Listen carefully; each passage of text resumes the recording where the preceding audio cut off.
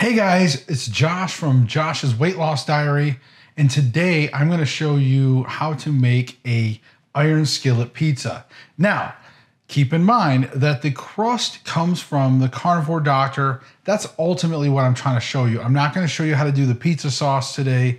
You can use whatever pizza sauce that you want, whether it's carnivore friendly, keto friendly. Today I'm going for a keto friendly, but you can make it carnivore. You don't even have to put sauce. If you just want to put your pizza toppings on, your mozzarella, pepperoni, that's all up to you.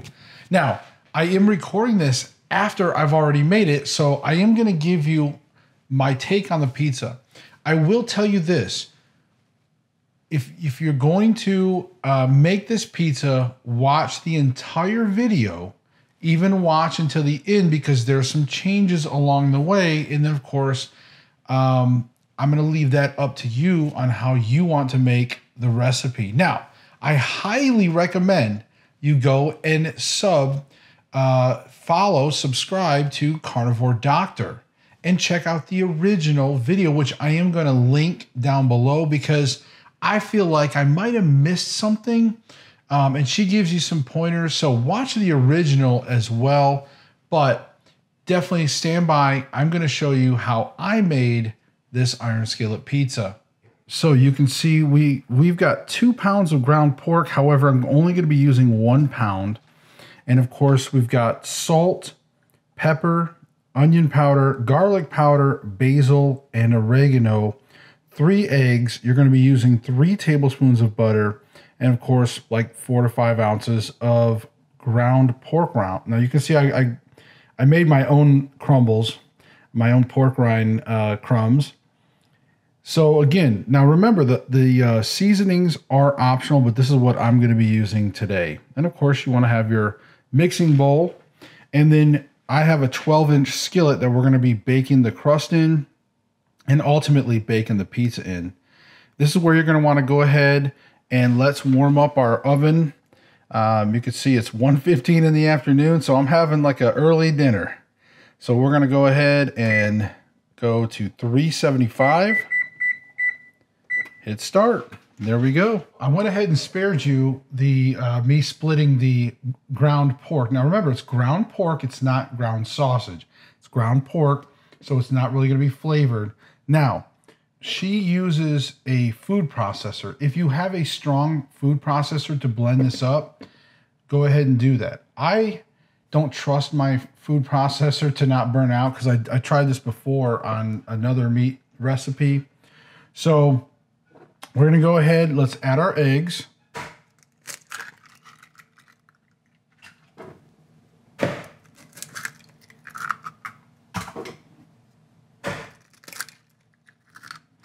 Okay, so the first thing after you add your eggs is we're going to want to add just a little bit of pepper. And you can just dash this in. You don't have to worry about measuring it. Just a few little shakes. I use white pepper because, again, it's got less oxalates than black pepper. Now, I want just a little bit of onion flavor in my crust. So I'm just going to, again, I'm just sprinkling a little bit in here. You don't actually have to measure this, okay? Garlic powder, again, just sprinkling it. And now, for my sauce, I'm going to be doing a keto sauce. So I typically like to use basil in my keto sauce. So I'm going to actually take a little bit. This is actually ground oregano. You can use the regular leaf version, but I'm just going to sprinkle a little bit in here to give it a little bit more of that Italian flavor. Now, we need to add our 3 tablespoons of butter, which I'm going to go ahead and melt right now. This is actually 6 tablespoons of butter, so I'm only going to put roughly half. Again, we're not exact here. So we got our seasonings. We have our eggs.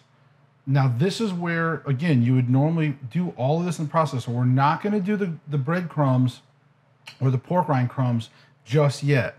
Those you want to hold off until you get this thoroughly mixed in here. So we're going to go ahead and I'm going to get in here with my hands. Yeah, this is, and I'm just really trying to work this eggs in. It's very mushy.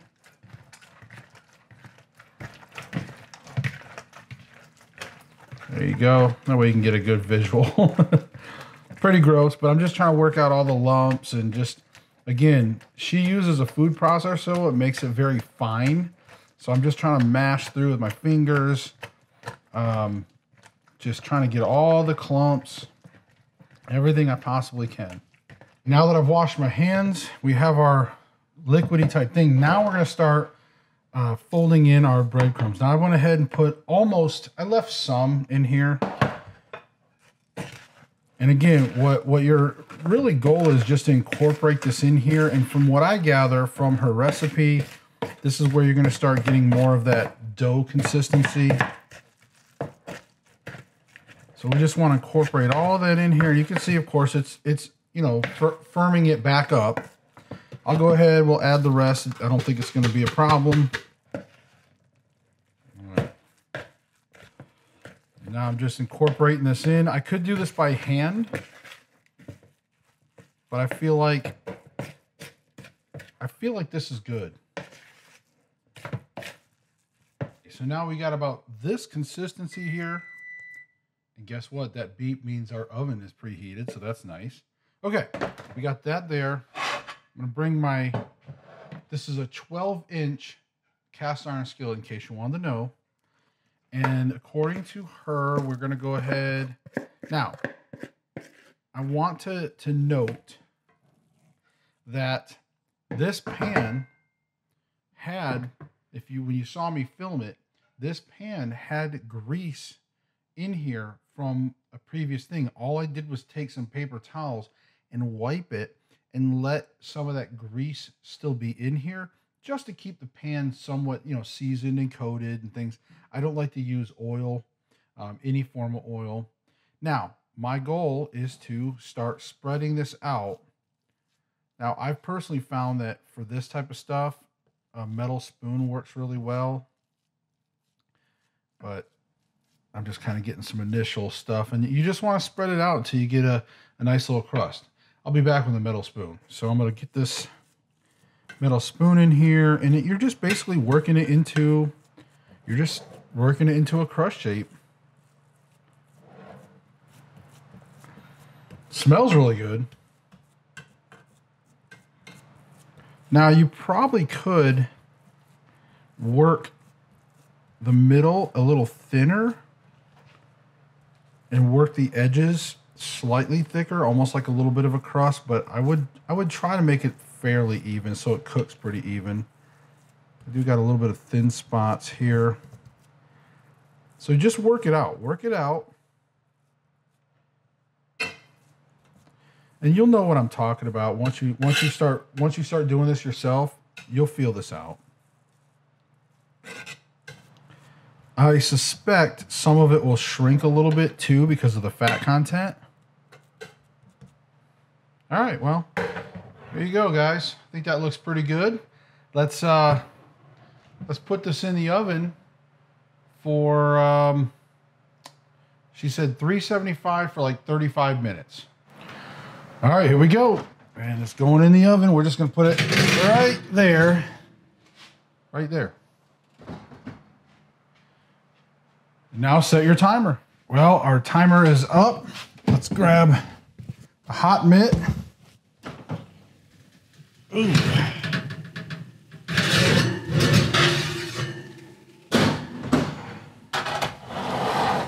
Wow. Okay. So we have, as you can see, we have grease. So I don't know what that's going to do. Let me try to see if I can maybe try to drain a little bit of this.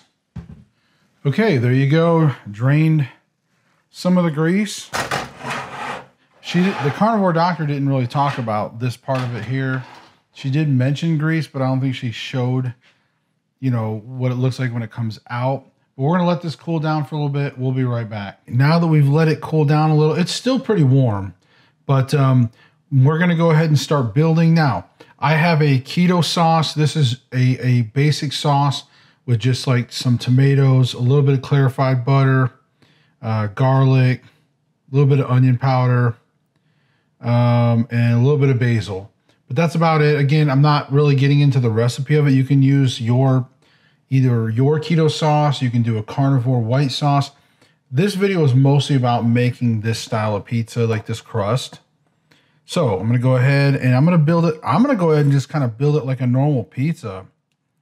Again, just spreading out the sauce like I normally would. And I'm not going to worry about the crust. Like I'll kind of spread it toward the edges just because I'm, you know, a little more deep dish style, I guess you'd say. There we go. All right. And of course, I shredded the mozzarella myself. So I like to just go ahead.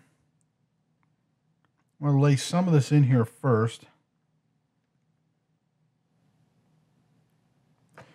Now, if I'm committing any pizza sins, too bad.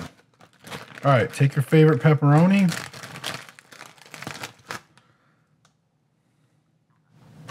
All right, I got some leftover bacon that I threw in the microwave. I kind of overdid it just a little bit, but I wanted it more crumbly and crispy. It just comes out really good. But however you like your bacon, again, your preference. Now, normally I would also do hamburger beef on here. You can, but I'm going to try it today with just bacon pepperoni because we have all that pork on the bottom. So I'm not going to stress too much about the beef today. I think we got a little leftover. A little chef treat. All right. Got a snack, right? Okay. And yes, we're going to put just a little bit more just to kind of close everything in there, make it look nice and pretty. And here we go.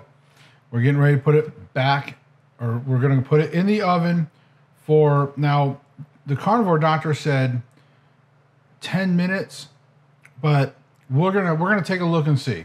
All right, so here we go. All right, in the oven. And you can see I'm just putting it somewhat on that semi-center lowerish rack. Look at that. Oh, yeah. Okay. So what I did, okay, just to let you know what I did is I did the 10 minutes like Carnivore Doctor said, and then I checked on it. I didn't show you guys because I didn't figure, you know, you really had to see that, but everything was kind of done. So I went ahead and did broil for 3 minutes. And you can see, in my opinion, it came out looking perfect. So we're going to let it sit here for a couple minutes, and we will, you know, dig into it. So I have my pizza cutter. I'm just going to just kind of roll in here just to see what it feels like.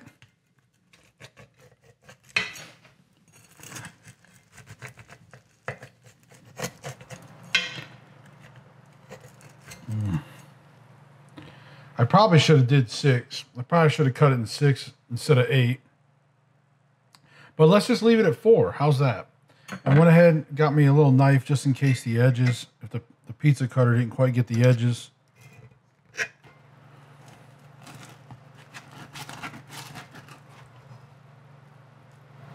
Oh, yeah.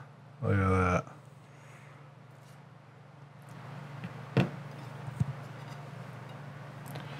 Looks very hot. All right, I'm gonna use a fork first because it's so hot. I am gonna let everything cool down a little more and see, you know, if you can eat it like a pizza.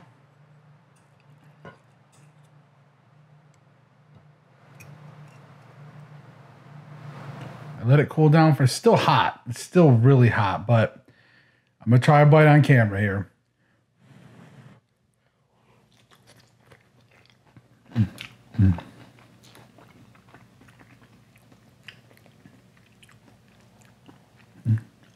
It's really good.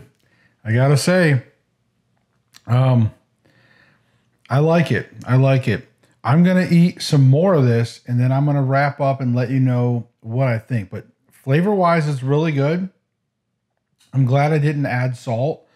I had a chance to eat half the pizza, and I want to let you know what I feel. So I'm not sure if I did something wrong, but I feel like flavor-wise was pretty good. I think it could have used just a little more spice, maybe. Salt content was pretty good. I guess maybe a little more salt. So I do take that back what I said earlier. I guess that initial bite, I wasn't sure. But all in all, the more I ate, the more I felt like I needed just a little more salt possibly. So you may want to maybe salt the meat with like a half teaspoon of salt in the beginning. Maybe you could go as much as a teaspoon. But here's what I'm also going to say. The crust was not as crunchy and as I thought it was going to be. I thought it was going to be a little more stiff. Because when CarnivoreDoctor made it, she kind of, I don't know if I just did, it's probably me. I mean, I probably did something wrong. But from what I understand with the directions, I did the best I could. And I felt like, you know, when I drained that grease, I probably could have like hit it up on the broiler a little more, maybe fried it a little more in the skillet just to give it a little, even some more char, I guess you'd say. So I'm not sure, but it was kind of like eating a big flat like meatball cake or something, okay? Like, and you got the sauce and mozzarella and stuff on top. So it wasn't bad. I ate half the pizza. The crust was pretty thick. So I'm almost wondering if I could have got away with cutting the recipe in half and spreading it even thinner on the pan, and that might have made it a little more crunchier, like a little more stiff. And then so next time I'm going to try to cut the recipe in half and see if that works. I'm going to add a little more salt, but all in all, it looked great. And it tasted pretty decent. Like I said, it wasn't bad. So if you want to make this, make sure that you take those things in the vise, or you can make it my way, add a little salt, eat it like one big meatball cake, so to speak, and see what you think there. Either way, it's not bad. And also, I think that if I would have had some grated Parmesan, I think that could have been a good addition for this. Normally, I don't do a lot of Parmesan with my pizza. Some people do. But I feel like for this, I could have definitely had some grated Parmesan, again, because it came out more like a meatball sub topping type thing where, you know, it was like that meatball cake kind of thing. So, but all in all, I hope you guys enjoyed the video. Give me a like, subscribe, thumbs up, all that good stuff, you know. But guys, we'll see you in the next video. Bye.